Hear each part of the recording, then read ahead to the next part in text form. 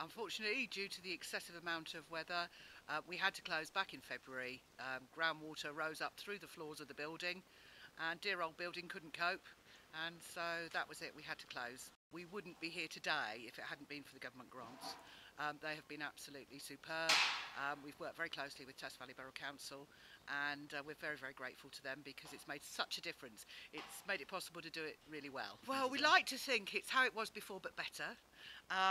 The key thing was getting all the building dried out. We've had to have new floors, new carpets, so that's looking good. I'm delighted to have met Caroline Noakes, and she's also Vice Chair of the Parliamentary Save the Pub group. She's coming along to cut the ribbon. We're looking forward to serving our first beers. There's going to be some burgers to give away in the garden, and we've got a lady called Carrie coming to entertain us for the evening, singing some good old favourites. Just a very few words.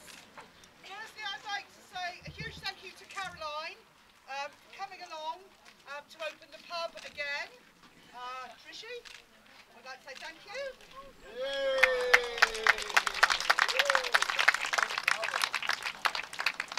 And then a huge thank you to everybody who's been involved in making today happen.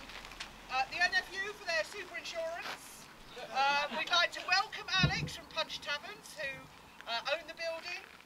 And most of all, I'd like to thank all of you, our friends and customers, for your unfailing support and encouragement.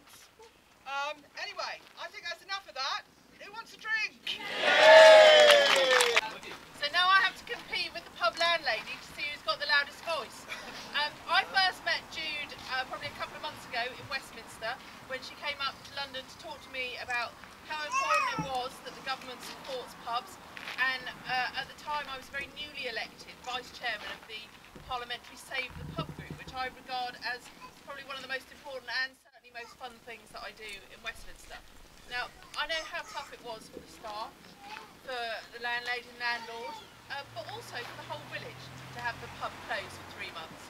So, massive credit to everyone for sticking with it, working so hard. The floods were hideous for King Somborne and for a lot of this area, so it's lovely to see something good come out of it. An insurance company that coughed up, dare I say it, Punch Taverns, who have supported it and put a lot of money into making sure that the pub is looking absolutely fantastic. So with no further ado, it's my job to officially declare it open, and I pity the first person that gets a pint poured by me.